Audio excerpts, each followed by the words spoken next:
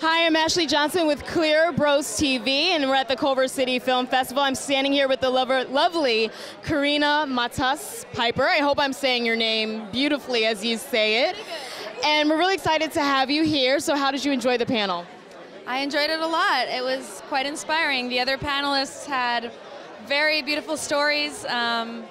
Each story, again, is each filmmaker and each actor has their own little way to break into this industry, and it was really inspiring. I had a lot of fun sharing.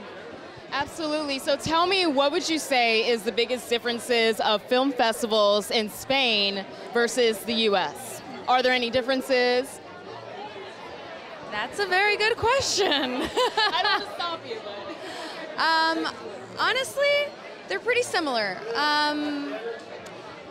The funny thing is, over here there's more networking going on, and it's way easier to meet filmmakers outside of film festivals, whereas in Spain I feel film festivals is the only place where you can actually meet filmmakers, because they're not really open to meeting people like at events and stuff like that. There aren't really events. So yeah, I would say that's the major difference, but I haven't been to as many as I would like to here yet, so I wouldn't know.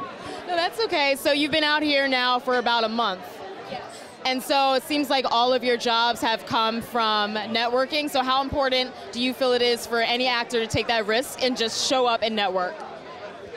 Well, I think it's just, to me, it's part of my job. Like, I don't consider not doing it.